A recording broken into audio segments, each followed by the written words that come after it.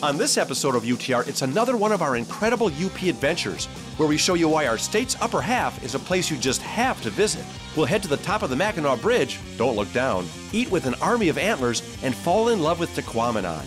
Then we'll visit a ranch you'll barely believe and prepare pasties like pros.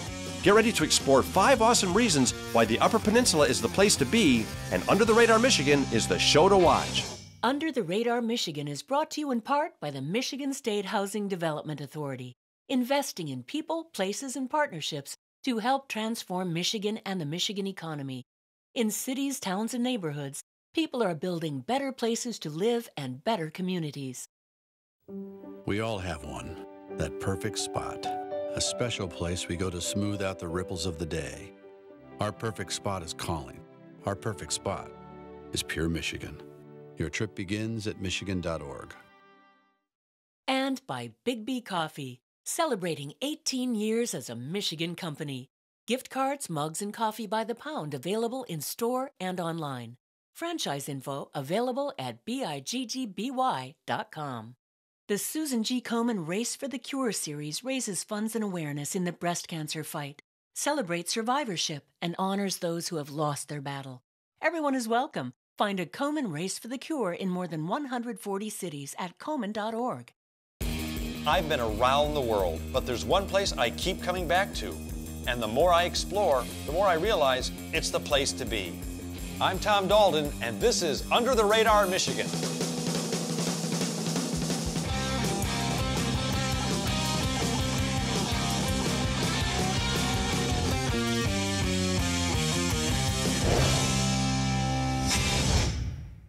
Now, for you downstate flatlanders who have not been to Michigan's beautiful Upper Peninsula yet, we're going to make it simple for you. We're going to feature some really cool stuff on the eastern side because it's closer and easier for you to get to. And you better get up here quick because I think I'm growing antlers. Let's face it, with the advent of modern-day automotive technology, aka cars, it's never been easier to hit the road and explore Michigan's great Upper Peninsula. And why, you ask?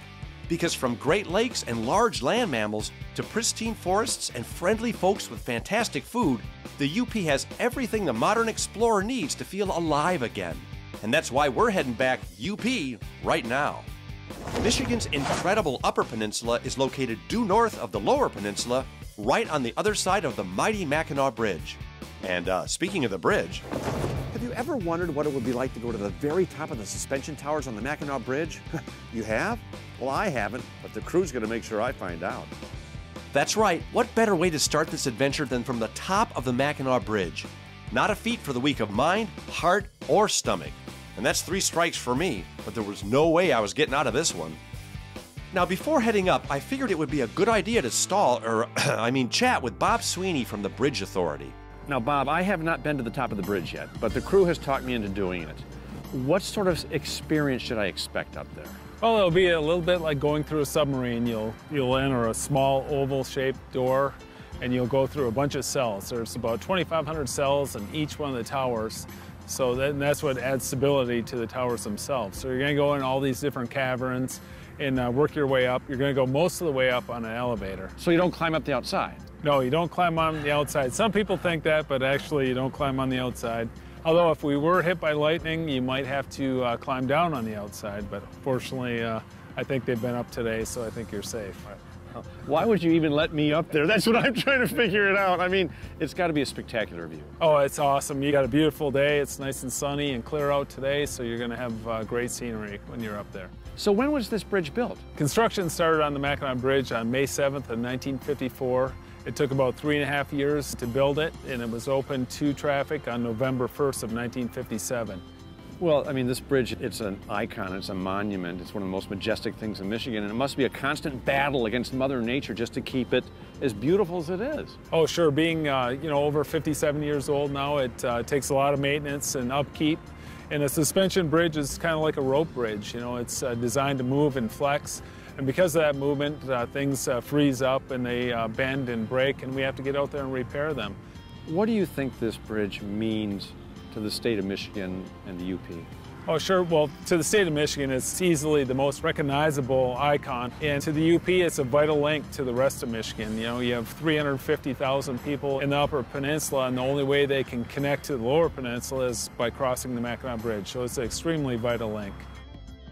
Well, as much as I would have liked this conversation to go on forever, there was no stopping the clock, and it was finally time to head inside, sign our lives away, and suit up for adventure. And as we made our way out to the tower, believe it or not, I wasn't even as scared. Well, kinda, sorta, not really. There's no doubt that doing this show gets Jim, Eric, and me into some pretty cool places, but this one topped the cake. The inside of the South Tower was a surreal labyrinth of small tunnels, elevators, and ladders, all leading to one of the coolest things I have ever done. The word wow doesn't even begin to describe the feeling or the views you get when you walk onto the small platform that towers high above the Mackinac Straits.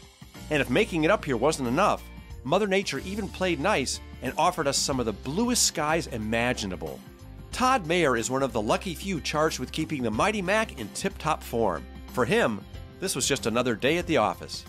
Okay, first of all, Todd, I'll admit it. When I came through that hatch, it's tough to take the first step out here. We're 500 and what? 552. Above the water. Yes. This is amazingly scary, but what an adrenaline rush to come out here. How often do you come up here? Lately, a couple times a week. The last couple of weeks, yeah. Yeah, what an adrenaline rush. I mean, how far can you even see up here? You can see the whole Upper Peninsula. Probably about 20 miles today, roughly, I'd say. Visibility, yeah. Do you ever get tired of this? No. You never get as scared? I have respect for the bridge. But this must be a thrill for you to do this. Heck yeah. What keeps you doing it every year? I guess we get to maintain and work on the structure that a lot of people would like to. It's something that's incredible and something that's known around the world, and you get to take care of it. Absolutely. Me and 39 other talented individuals, too, that everybody pitches in and everybody's got a role. Well, I came up here, I said I'd do it. I was scared, but I did it anyway. I'll come back when you get the zip line in that goes to the Grand Hotel. Awesome. Climbing to the top of the Mackinac Bridge was an incredibly scary and exhilarating experience all at the same time. And it really gave me a deep appreciation for the true majesty of this incredible monument to man's ingenuity. It also gave us a great view of our next UP adventure. So what are we waiting for? First stop is the home of the Sioux Locks, Sault Ste. Marie. You know, it never ceases to amaze me how many amazing places amaze me on this amazing show. Oh, and this place? You'll be amazed. Antlers is a cool and rustic restaurant in Sault Ste. Marie where just about every land mammal imaginable watches you enjoy your meal. If you're looking to turn your next dinner into an adventure, get ready, because when you come through the door, you'll be welcomed with a lot more than just open arms. Welcome to the Antlers!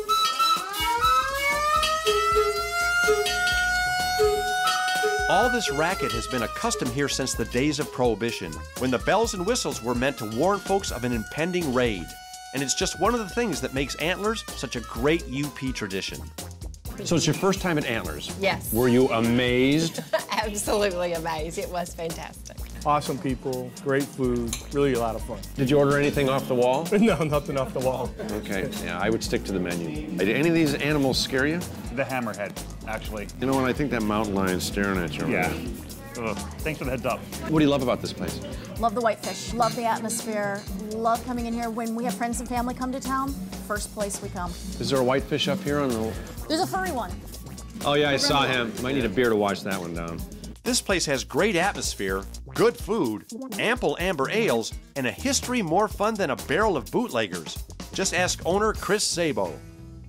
I think every land mammal and earth creature is in here, in this place. Where did they all come from? Well, we're kind of a taxidermy orphanage.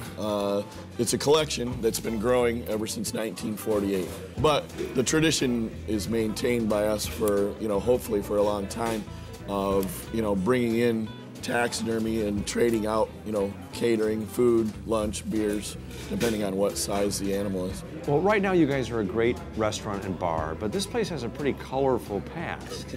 The original name was the Bucket of Blood Saloon? Yeah, Bucket of Blood Saloon. If you look back in history, a lot of beer, restaurant, bar, brothels, saloons, gambling houses. They all had tough names. You know, there was no Crazy Flamingo or Tipsy Seagull or something like that. Everything had to have a tough name, or, you know, nobody would go because they wouldn't, you know, nobody wanted to go to some place that wasn't a man's hangout, or so to speak. Someone told me the original bar from Prohibition is actually in the basement here. Is that true? And there are parts of a really old bar downstairs, but it's kind of hard to tell whether or not it's really from Prohibition or not. Downstairs was where a lot of, you know, activities, if you will, happened. Well, now that you're a respectable restaurant and bar, I understand you serve Northern cuisine. What's Northern cuisine? Well, we just try to do a really nice job of being creative, using a lot of local food, whitefish, venison. We have a buffalo ranch just south of us, and we use, you know, we sell buffalo steaks and burgers. And then we do a lot of, you know, a lot of different unique stuff with the wild game, too. What's the funnest part about owning a place this crazy? You know, we saw the light in the fact that this place was, you know, bigger than us. And, you know, there's so many more aspects to this place than just, you know, the menu, the food. You know, there's the people, the animals, the history. It's great. You know, I've been in the restaurant business since I was a teenager, and this is the best place I've ever worked in. It's a lot of fun. So next time you're feeling a little wild and crazy and hunger hits, just head north to Antlers in Sault Ste. Marie. Just don't order the furry whitefish. It's a little dry. Tahquamenon Falls, you know about it, I know about it, we all know about it. Ah, but have you been there yet? Just west of the little town of Paradise in the eastern UP is one of the most beautiful places in Michigan. And yep, I've never been there. So to finally get up close and personal with Tahquamenon Falls, I met up with Park Ranger Teresa Neal, who started off by showing me Tahquamenon's incredibly awesome lower falls. This is an absolutely exceptional experience. I had no idea you could rent rowboats and row up to the falls. Oh yeah, you get a workout. It's a super interactive location, the lower falls. Yeah, I was going to say, lots of cool things to do. A lot of people don't know, because I always thought it was just the upper falls, but there's the upper and lower falls. Explain the difference. Correct. So the upper falls is about 4 miles upstream from here. It's a big waterfall, so about 50 feet tall, 200 feet wide, lots of water, but the lower falls is way prettier. So as you can see, we have lots of great fall color this time of year. It's a series of 6 cascading waterfalls that go around an island. So you have a better chance of seeing wildlife here, you have a better chance of getting in the water. A lot of people fish here.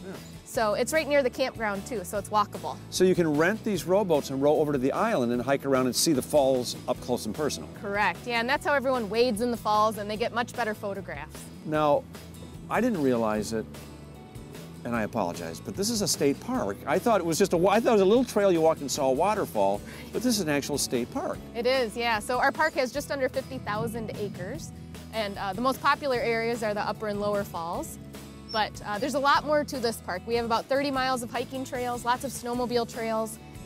There's a lot to explore. People are hunting this time of year, so there's a lot of wilderness north of the falls that people are welcome to go check out. Well, this totally reminds me of being out west in Colorado or something. Yeah, and you had no idea that you could get rowed to the island.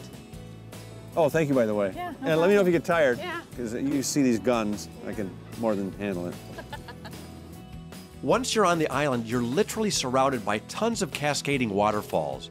And the natural beauty along the quarter-mile trail around the island is breathtaking. I had no idea that on this hike you could get so up close and personal with the waterfall. I mean, I can touch the waterfall. You can touch the waterfall, definitely.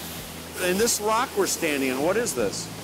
This is a sandstone that's actually quite ancient. It's 500 million year old Precambrian age sandstone. So in some areas you can still see some of the rippling from back when this was kind of a shallow saltwater sea. Yeah, this is exceptional. It definitely has a unique smell to it. Here at the falls, at Tahquamenon, you know, what gives the water that rusty color is the tannic acid from many of the trees, particularly the hemlock trees.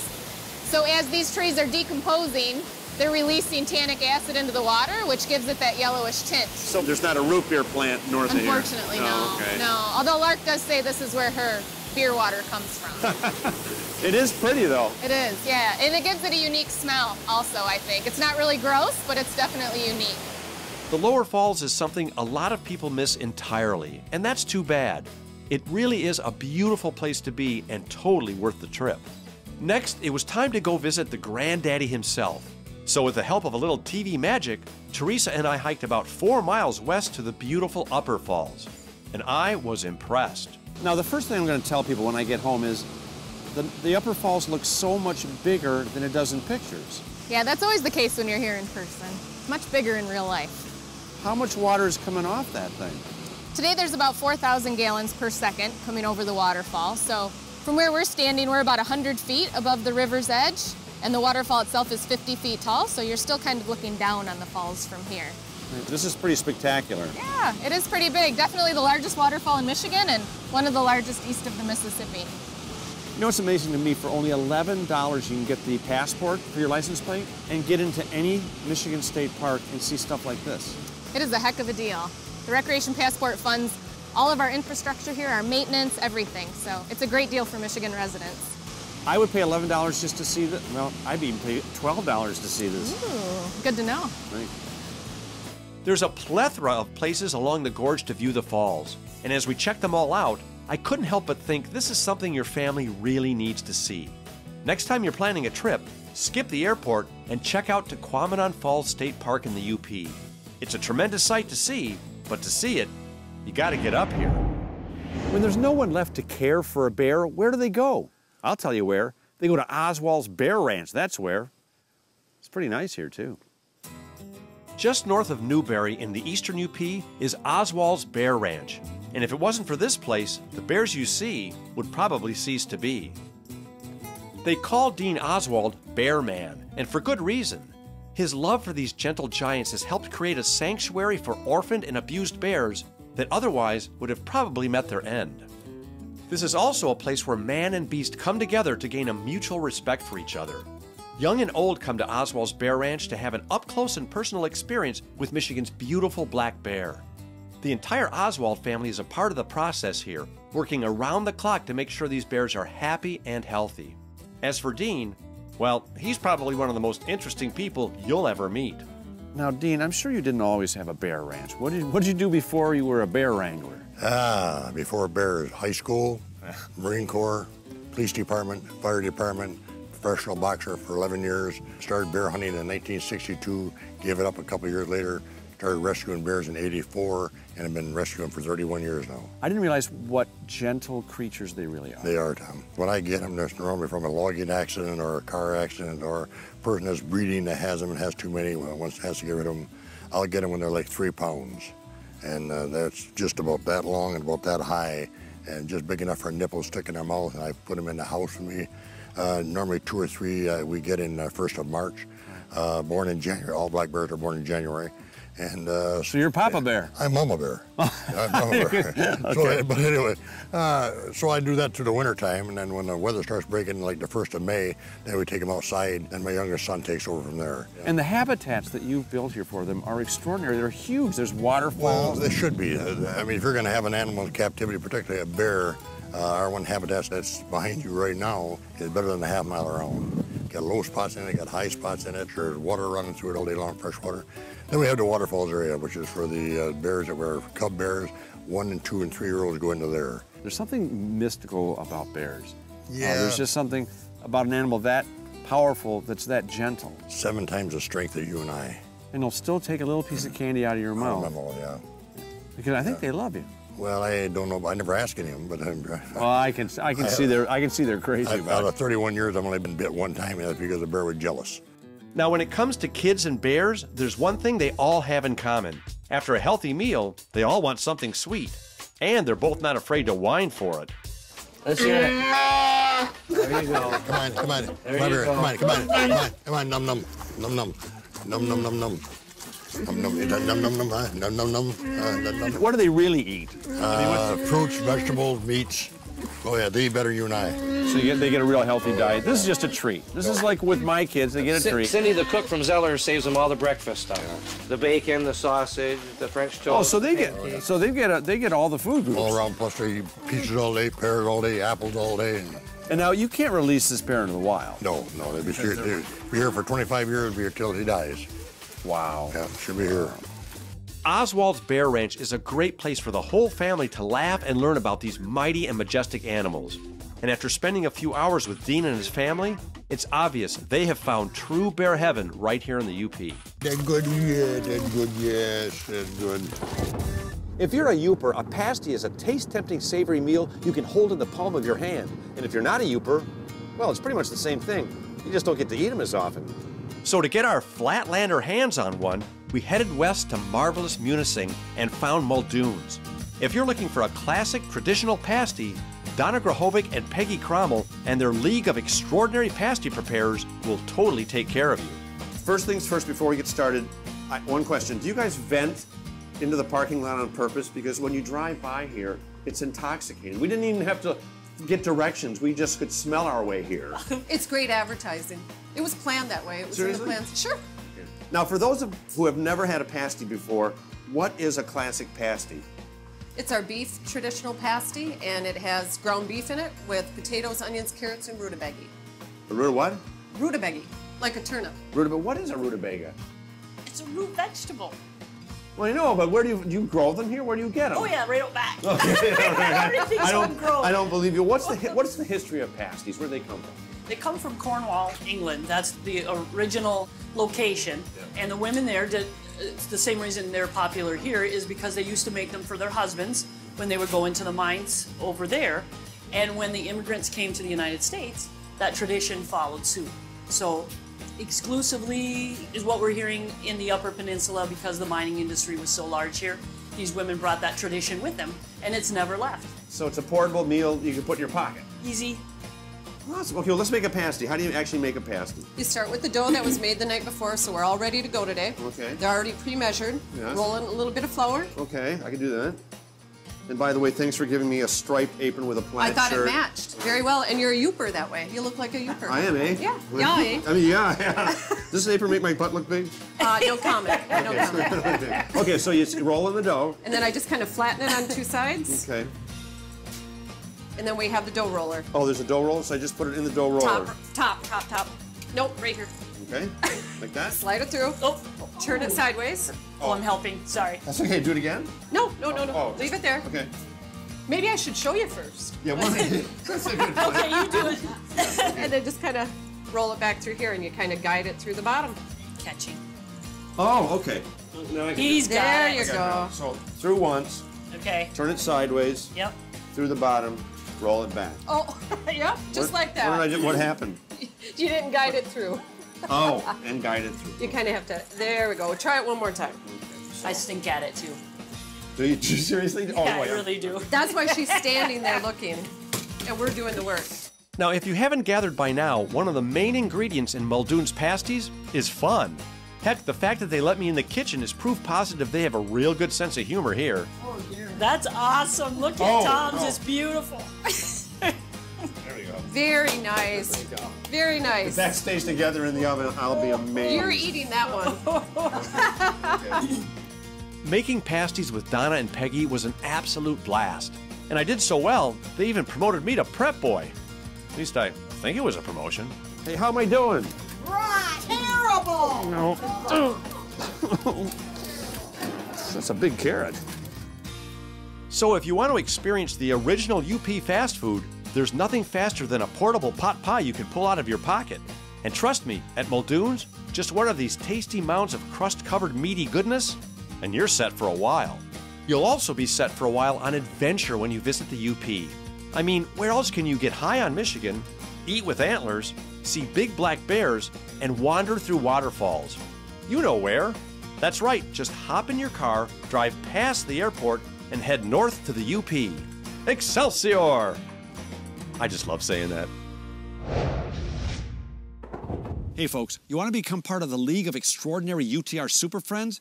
It's super easy. Just go to utrmichigan.com. You can watch episodes, tell us where to go next, get information on all the places we've been, and even get UTR wearables like I'm sporting right here. Oh, and you can even get our new book, Under the Radar, the First 50, featuring our first 50 episodes and DVDs of all of our shows. So become a UTR Super Friend today. Go to utrmichigan.com. It's super cool and super easy. Under the Radar Michigan is brought to you in part by the Michigan State Housing Development Authority, investing in people, places, and partnerships to help transform Michigan and the Michigan economy. In cities, towns, and neighborhoods, people are building better places to live and better communities. We all have one, that perfect spot, a special place we go to smooth out the ripples of the day. Our perfect spot is calling. Our perfect spot is pure Michigan.